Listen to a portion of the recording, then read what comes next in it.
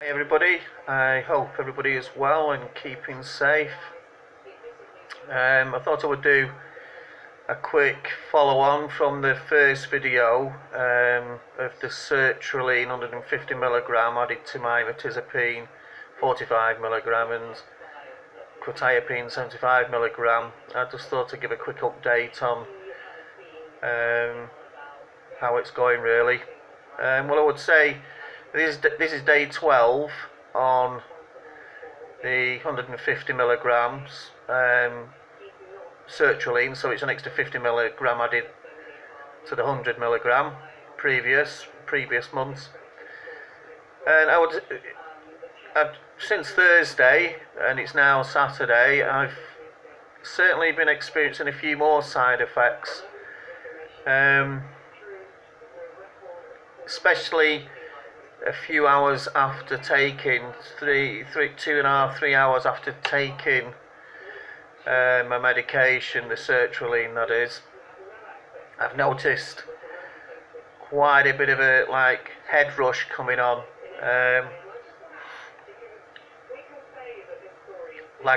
as if I'm coming up on it or something, but like a few hours later, this even now, I can certainly feel something, but it's not too troublesome though. It's certainly it feels like the medication is now starting to kick in a little bit more than it was at the beginning. I think it's as if because I take mirtazapine, and I've been on mirtazapine, quite a few years, and quetiapine 12-14 months or so. It's as if the sertraline, which is a more recently added medication, as if it's kind of trying to establish itself with the other two. Now I've been on sertraline, well, I think it's been my 4th month now, but it's 12 days since I was increased from 100 milligram to 150 milligram. Like I say, the medication I think is pretty decent. I've said previously in the previous video that it certainly helps with the depression, and it helps it certainly helps with the anxiety as well. You still have anxiety, but it's not it's not as nowhere near as bad as before I started taking this medication. But like I say, I thought I'd make the video because, like I say, there has been since Thursday, and it's now Saturday. They have had a few days of side effects, and they do seem to carry on a little bit into the next day as well, where I feel a little bit lightheaded. I've felt a little bit lightheaded today, but not, like I say, nothing too alarming. I'm not expecting it to get much worse really if it does, but this kind of thing happened when I started from 50 to 100 milligram on the sertraline. I sent to get the side effects a couple of weeks later, and that seems to be happening now, but I'm not over concerned about it. I'm sure it will even itself out as the month goes. I go back to my GP every month to review what's happening, and I personally think up to now, like I said in my first video,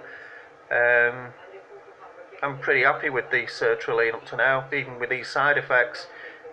I just feel as though they may be working, and once they even out, I think we'll be good to go.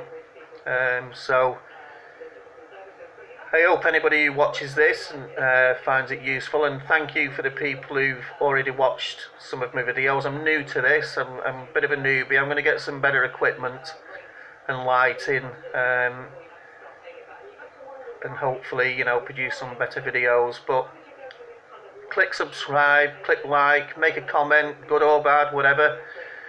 They're all, I will view them all and hopefully repeat to any, reply to any comments. But I just thought I'd do this video just more for a bit of encouragement really, because taking SSRIs can be a nightmare.